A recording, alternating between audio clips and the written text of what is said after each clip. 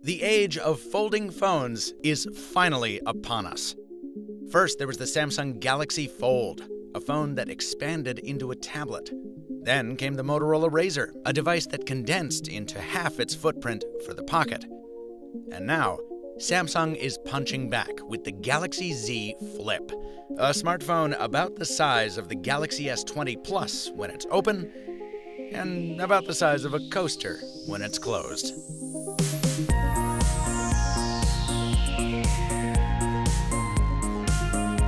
Now, some people say there's less utility in a phone that simply gets smaller for portability.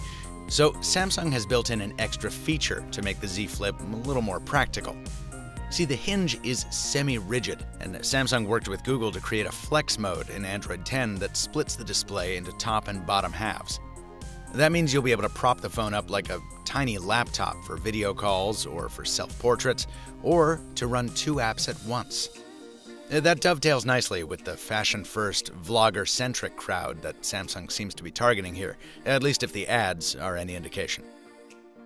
It's a shame that the front-facing camera isn't wide-angle for those folks. Same old 80-degree lens on this one. But around back, the news is better. The Z Flip comes with standard and ultra-wide primary cameras, which, if your eyes are good enough, you can also use for selfies. Yep, this is your exterior display. It's almost comically tiny, but on the bright side, there is a touch layer, so you can answer calls or wake up the clock with a tap.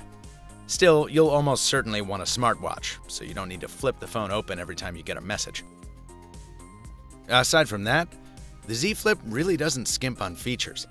Not only is the battery bigger than I expected, given the foldable form factor, but it's also got wireless charging on board, and you can reverse that flow, so you can charge Galaxy Buds or a smartwatch right on the back of the device. The display offers high brightness, packs a fairly high pixel density, and instead of plastic, like the Fold and Razr, it's covered by something called ultra-thin glass. That means it should be more resistant to scratches, but it doesn't mean we avoid the big old crease down the middle. At least you don't notice it as much when the screen is on. And Samsung has thought out those fundamentals that matter on the day-to-day, like a side-mounted fingerprint sensor that's easy to find and snappy to respond, and yes, of course, the ability to hang up on someone with a satisfying clack. Satisfying.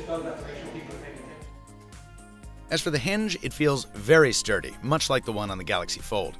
And as part of the folding phone's never-ending battle with dust entering the mechanism, there's also a hidden layer of nylon fibers within the hinge to keep the interior as sterile as possible.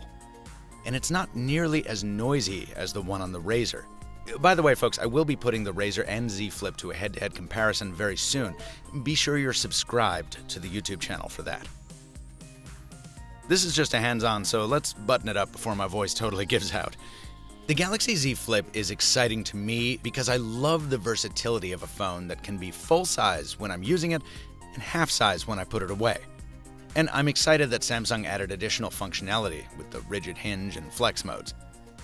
But we're still on the bleeding edge of foldables, and that means not only is this phone compromised, with last year's processor and a less capable camera than the new S20 line, it's also pricey, at a Jackson shy of $1,400.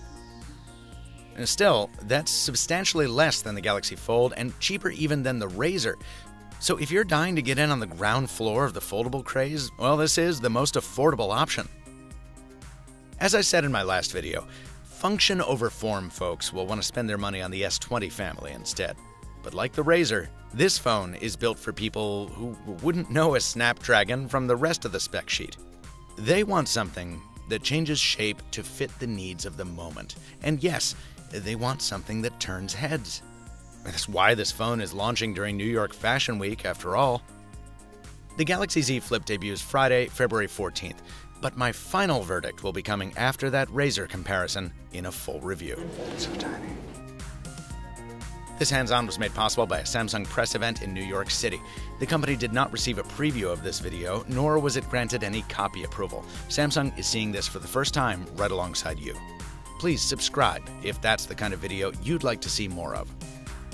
Until next time, thanks for watching, and stay mobile, my friends.